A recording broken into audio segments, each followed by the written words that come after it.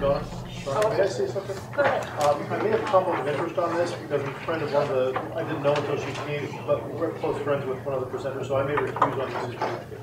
It's your decision. Do you feel you need to? I probably should. Okay, well then would you just leave it? You'll have to leave the room. Oh, really? Yeah. I can't type as fast as you'll not try. We'll bring you back after. Thank you for coming. Okay. Don, if I could just make a brief note for again, the correct address is 226, not 236. Oh, I did that before. I saw this. Okay. Thank you. I'm going to make that correction on the agenda for 226.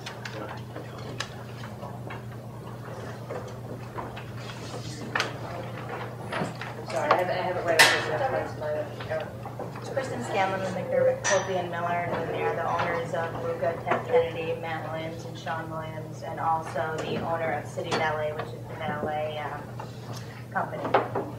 I'd like to thank you for having us all back here. It's nice to see some familiar faces again. As you know, we were here before you last month on Lucca's application for a valet parking permit. At that time, discussions and the vote were tabled so that you folks maybe could address the issues and concerns that were raised at the last meeting.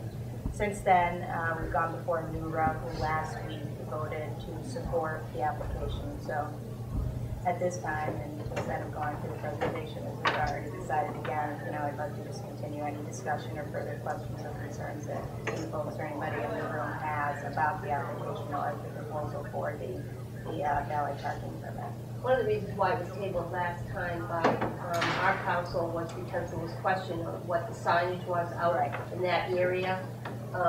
So why don't you tell us what you think it is? We did our own little private investigation. Right, so we determined, you'll see on that board there that's getting passed, that the signage in front of Lucca indicates from 8 a.m. till noon is commercial parking.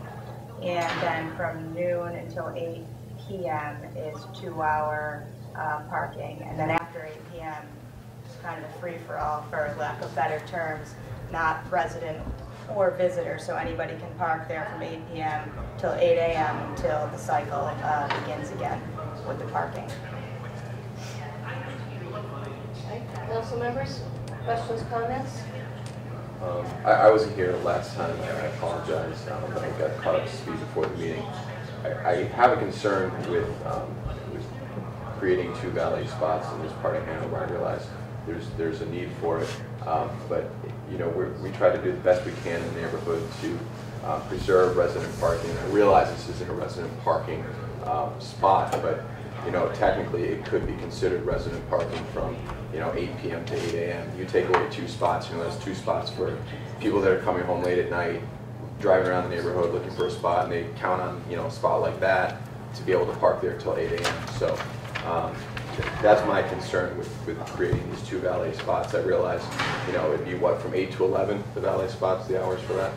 From 5 till midnight, but winding down around 11ish. Okay, but a valet car could technically be there past midnight? No, it'd have to be gone They back. can only sit in that zone for a few minutes. They can't stay there. I mean, that's just my immediate impression of just taking away 2 spots. I realize it's not considered resident, but some people do count on those spots. And then we give 2 spots to you, then 2 other people want a spot. Then all of a sudden, before you know it, all of Hanover from 5 till midnight is valet. That's my concern. We understand that that's a concern that's been raised, and we certainly understand the sensitivity of the request that's being made, just because of the issues and concerns that have been raised with how the valet situation works now with the shared zone in front of Fiore. This is just something we've put on the table, put the application, get the ball rolling to at least try and help the issue at least 50% of the time. I don't know if some of you are aware, most of you are aware, but Joe Tecci's had 6 valet spots in front of it. And since that closed, those valet spots became available. So we're not necessarily looking to add valet spots into the North End neighborhood, but just utilize 6 that did, or 2 of the 6 that became available.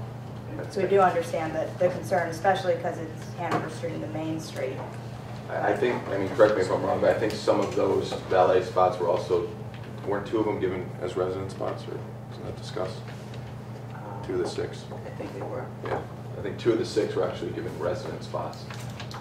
So it's just a concern, you know, I have. Right, Because right. then there's We understand. 4,000 permits given for 1,500 estimated spots. I mean, that's a tight crunch right there. You know, you take 2 here, 2 there, it's pretty significant. Any other council members want to make? Go ahead. Yeah, I have a question. Just 1 second, Stephen. Go ahead, Nancy. My question is to the valet. What is the advantage of having their own rather than sharing what they're doing now?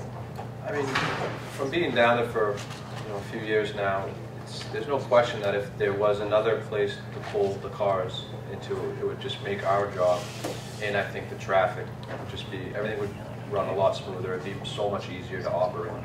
I mean, we manage what we have now. I mean, it's just, there's so many things. I mean, forget about the fact that they have their own customers that just miss the valet zone in front of Fiore's and pull up in front of their restaurants, and then you have the thing where they either do U-turns or try to back up, and it just causes traffic in that sense.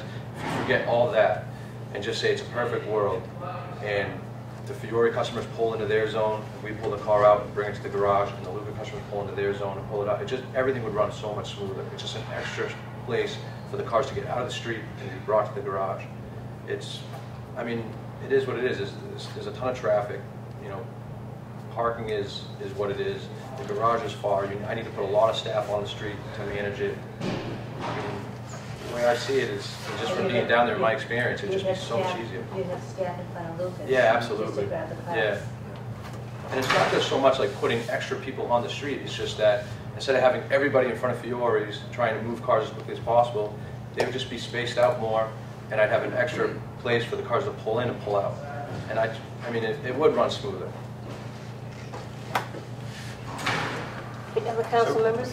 I just have a question in regards to the concern that we have, or at least I'm speaking for myself, that I have, that, you know, if you know, say this is all right for Lucca, and then, you know, next meeting, there's 2 other restaurants, right, you know, right to your side, to your left, across the street saying the same thing.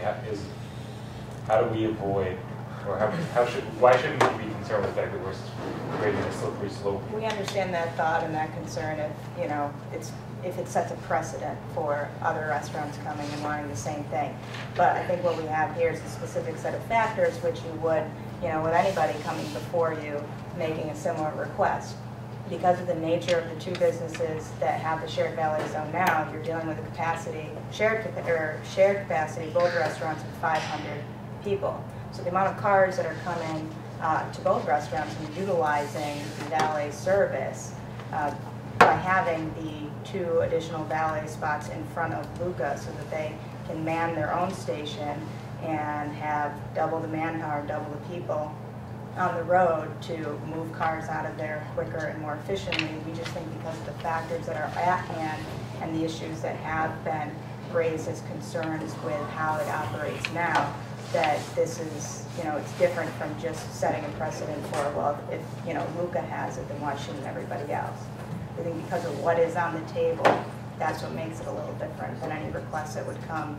You're saying it's because of the capacity of the restaurant is what the reason is? Right. As one of the Because big it's a greater factors. capacity, Right.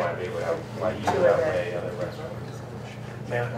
We also think because of the proximity to the garages that are used, just the width of the street, the parking situation, the way it is, we look at it as, you know, everybody who stands before you with anything has to, you know, pretty much stand on their own merit.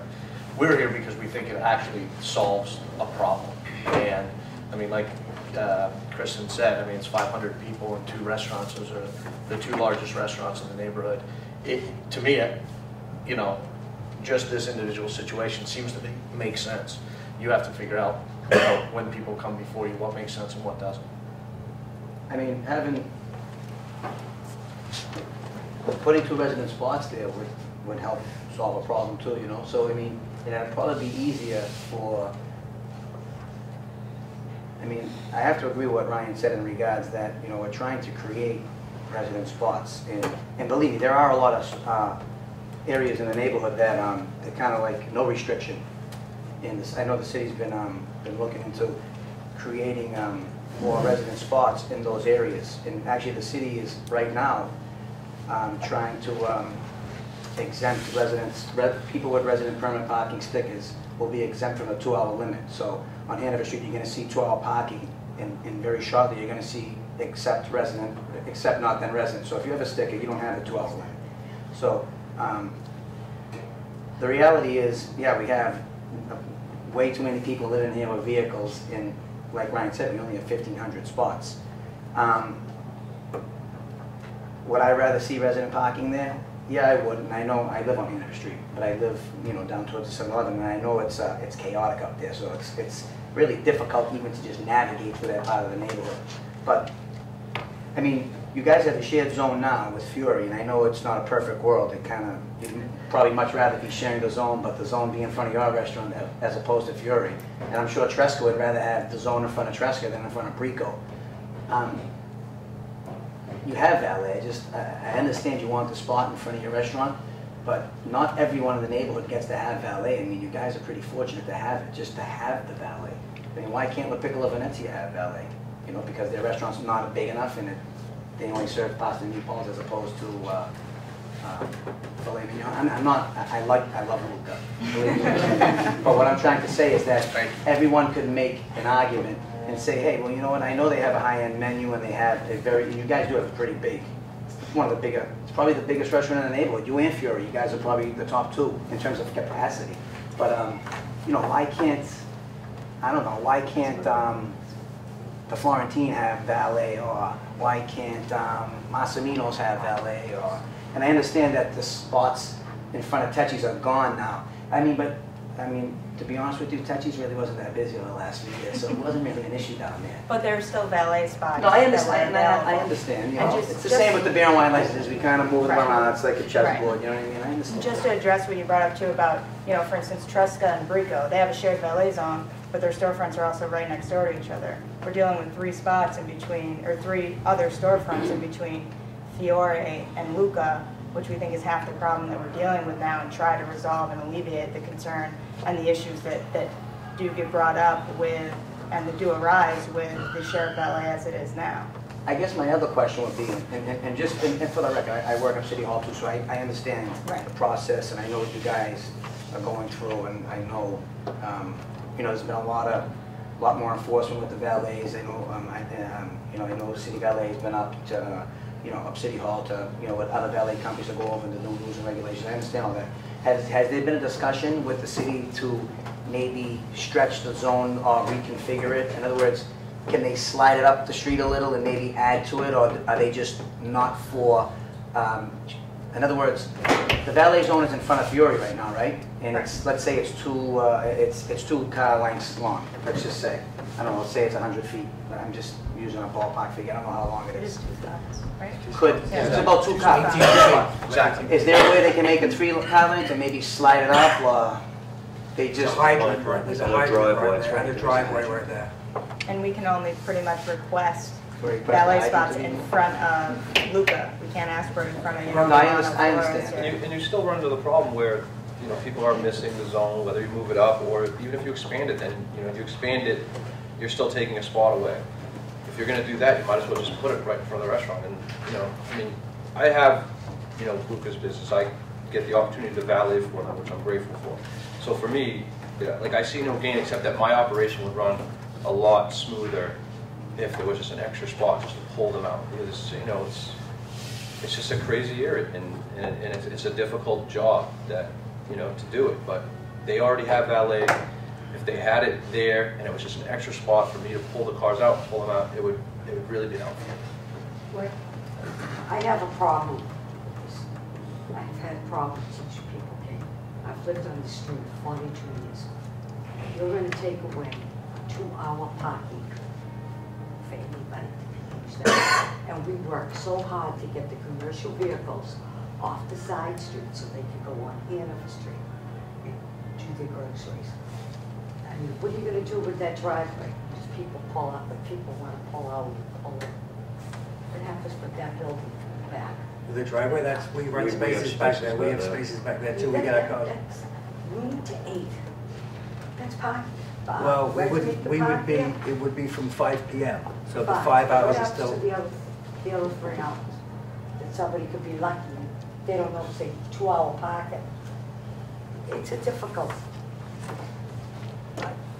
I just, I have to think about it. I'm not happy with it. I'm not happy with all this valet. I'm really not happy with it. The street is congested. You want valet. Brico has valet. Fiore has valet. You're going around in circles. They park up, park down, they park near the hydrant. Half of Fiore's parks beyond the tree. They take 2 spots, I've seen it. And then they park in front of the hydrant. And then they get mad, they get indignant. They say, well, we're dropping off. We're residents. We're residents. We understand that, and we understand there is a sensitive issue with the residents, with I have concerns with a it. serious problem with this valet. I really do. I really do. I have a serious problem. This is a request that they take seriously, and they take the issue with the amenity that they have as valet parking now. They take it seriously. If you were to vote to approve this, it's something that they would continue to take seriously and do everything they can to abide by and use the 2 spaces that would be allowed in front of the storefront. They wouldn't want to congest up the sidewalk traffic either. The valet zone and the stand would be inside the foyer of the restaurant. Like I said, we understand it is a sensitive issue, it is a touchy issue around the entire... If I could honestly say in my heart, we could do it on a, say, a 6-month basis and see what happens, then how do we get it back if it don't work? Do you know what I mean? Once you give it, you're not getting, once you open the package, you're not getting Do you guys think that the sign you have is sufficient? We did our own research, and walking down the street at night, the yellow font on white background, maybe that's part of the problem that you're facing. We put it on a black background now with the yellow, but the problem is that you're not allowed to put the sign in the street. Yeah. Depends on who's working that night. Sometimes they let you. You know, we try to do it. Sometimes they don't have a problem with it. Sometimes they tell you to leave it. It's sort of difficult. What's the city? What is the city like? Is there like do they have like an official stance on what they want? They also speak to the neighborhood council. No, but is there like is there a certain there's no like prerequisite or like a predetermined if you share you can't anybody can apply? Okay. We're just trying to improve the situation. Yeah. I think if we did get the 2 spaces out front, we could get the street moving quickly, and we would think it would be a great improvement. We'd certainly have more control over the way it's taken care of too. No, I don't know if they had like a guideline that's saying if you Try to have do a the certain right number of seats you can apply or not. I don't believe so, no. Any other council members, questions, concerns, comments? Okay, anyone out there? Good, Stephanie? Stephanie Hogue, Henchman Street. And I guess now I'm speaking as the president of NEWNC, not necessarily support or oppose, but just to say that at our ZLC meeting, we discussed stipulating in our letter that if the city were to approve this, they make the parking in those 2 spaces after midnight resident only. That was kind of a compromise that we reached, and we will be putting that in our letter of support that we would ask if the city does grant this valet parking, that then it becomes resident only after midnight. So for the residents who are home from midnight to 8. We had an extremely lengthy discussion. We allocated half an hour for it on our agenda and actually went a little over, and there was a lot of discussion. I would say everything you've brought up was aired. People got a little exercised at certain points, but in the end, the vote was to support. So I do feel that everything was brought out and the residents discussed it. But I just wanted to give you the information that would be going into our letter about that parking situation. Of course, that's only a recommendation to the city too. Right, we can't make it. Yeah. But Anybody else? Comments? Go ahead, Victor. Victor Pond, Atlantic Avenue. I should mention that there was one thing that hasn't been aired, and that is, it's my memory that Lucca expanded 3 years ago, 4 years ago? 6 years ago. Which expansion, one might point out, might have exacerbated the problem. What was the capacity before the expansion? 150 before. We added about 100. We had about 800 seats.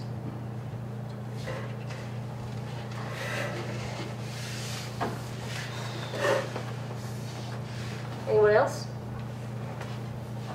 Does anyone want to make a motion?